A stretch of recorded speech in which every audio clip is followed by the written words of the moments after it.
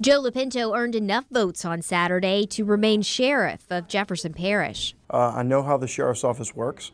I understand that things don't change overnight because you have to budget them out for the future. He's got a $125 million annual budget. It's about being a businessman and understanding the big picture of this department. Lopinto says he's renegotiating contracts and rooting out costly problems, like $2 million spent at the jail on overtime last year because the jail was short-staffed. As of last week, we were fully staffed. That hasn't happened in 30 years. Lopinto wants to add deputies to the traffic division, too, and he plans to upgrade the nearly 30-year-old computer system over the next 5 years. And he wants to evolve the department to make quick arrests that lead to convictions. You know, before it was boots on the ground.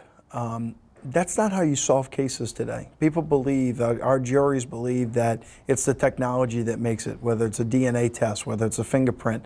They understand, they have the confidence in those tests to say, okay, this is why we're going to convict someone. It's a long-term plan that he says he'll campaign on again when his job as sheriff is back on the ballot in 2019. You know, I'm glad 52% of the people of the voting public gave me that opportunity this past Saturday. Now my job is to continue to go out there and earn the respect of the other 48%.